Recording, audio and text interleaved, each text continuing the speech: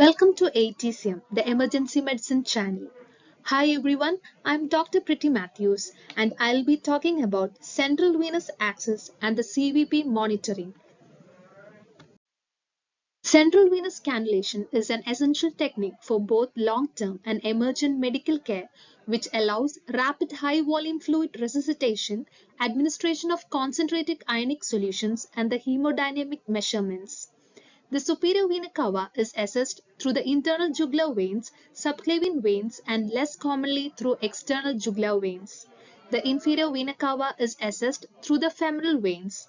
The external jugular vein also provides route to central circulation, but it is technically a peripheral site.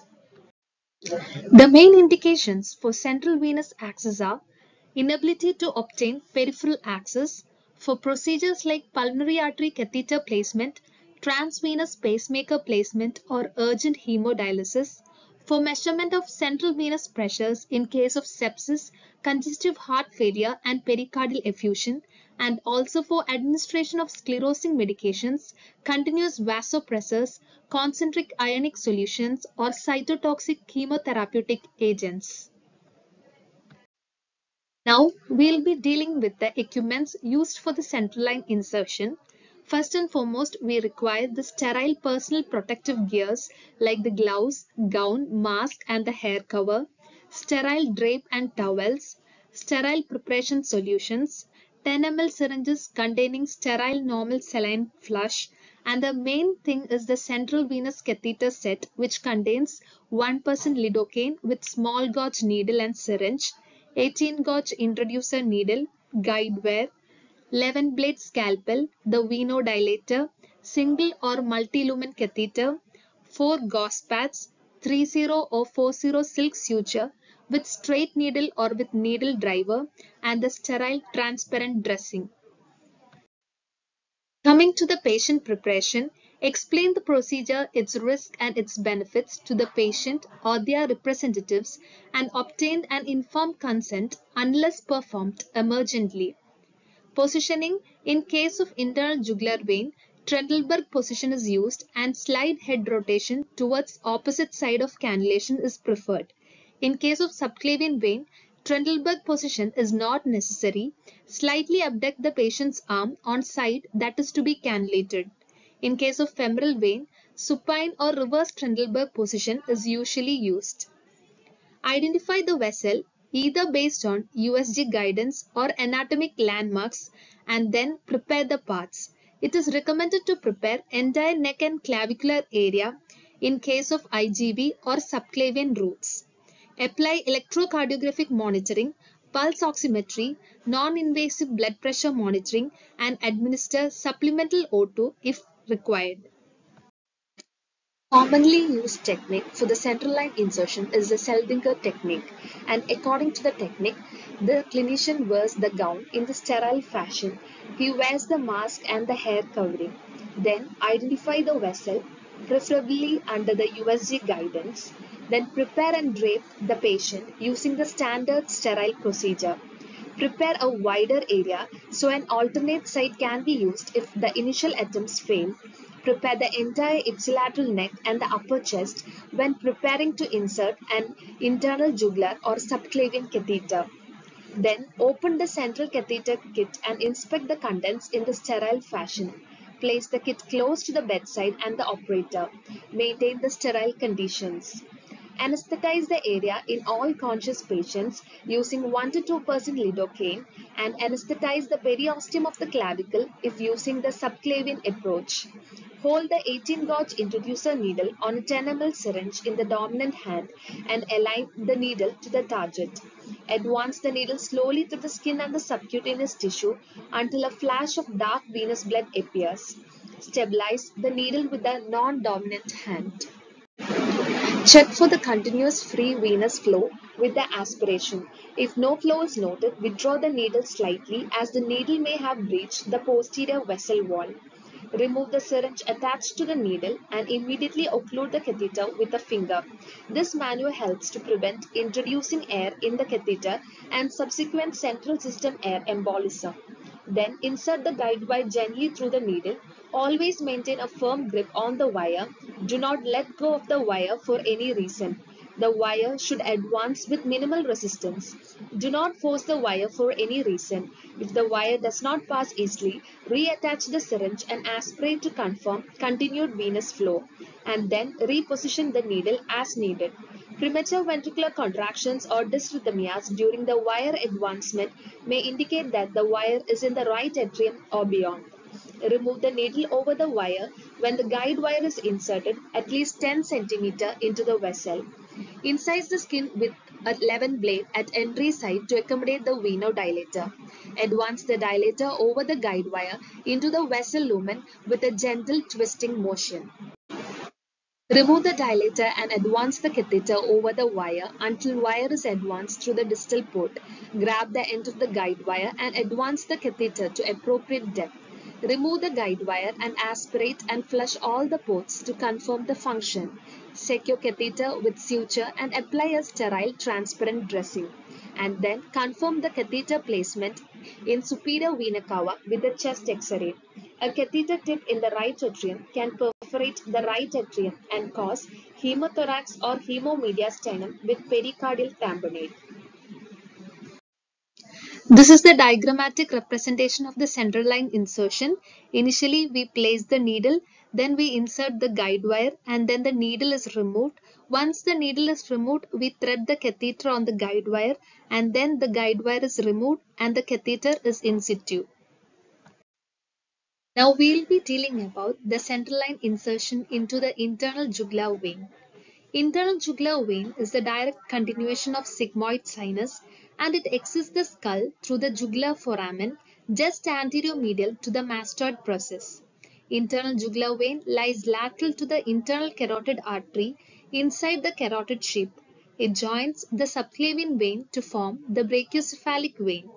It has superior and inferior bulbs, and the inferior bulb has a bicuspid valve to prevent the retrograde flow.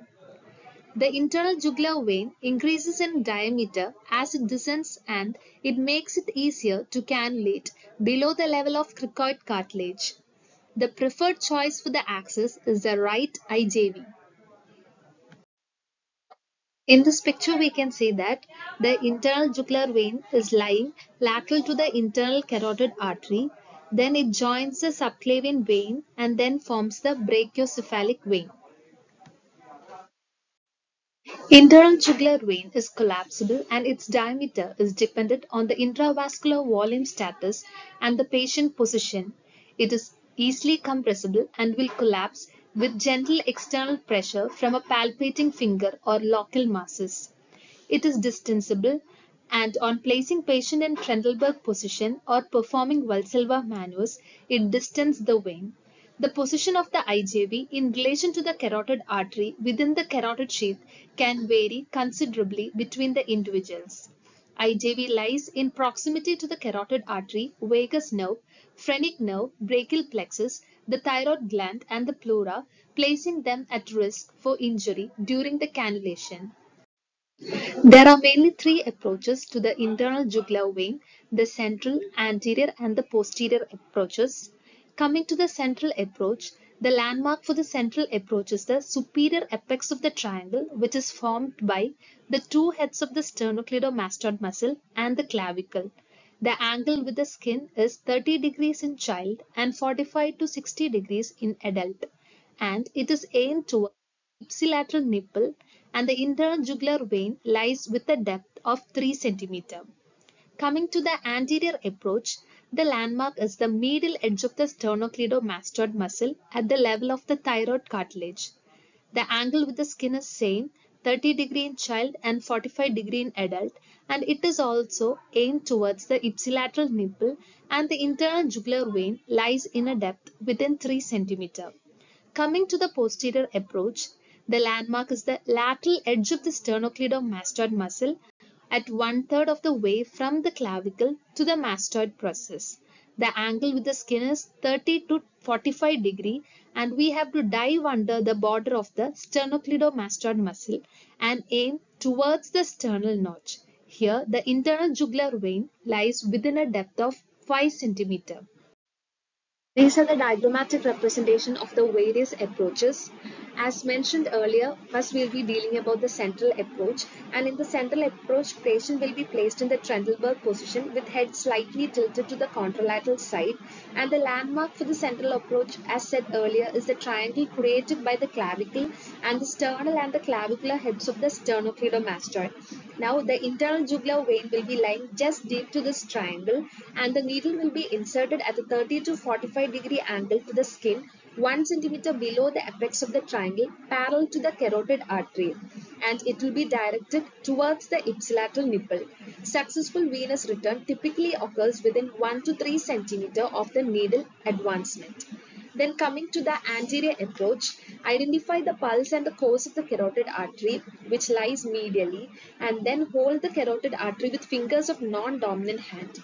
Hold the needle and the syringe in the dominant hand at an angle of 30 to 45 degree and enter at the midpoint of the medial aspect of the sternal portion of the sternocleidomastoid. The needle will be directed towards the ipsilateral nipple, and successful venous return typically occurs within 3 to 5 centimeter of the needle advancement.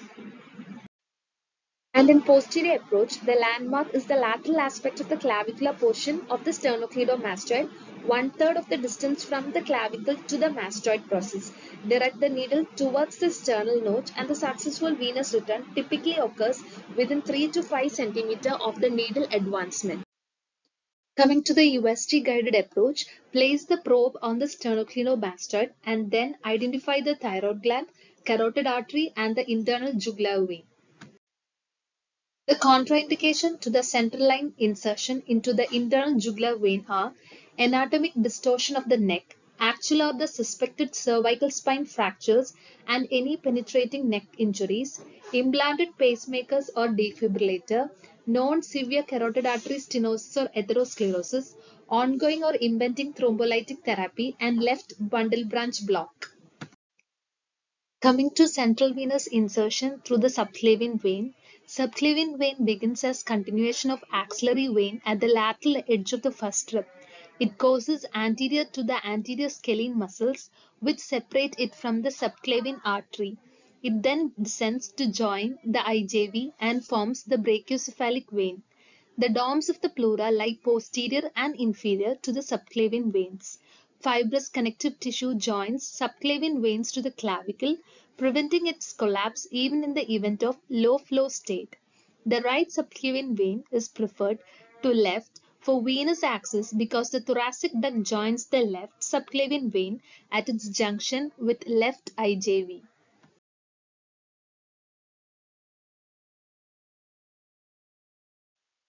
There are two approaches to the subclavian vein cannulation, the infraclavicular approach and the supraclavicular approach.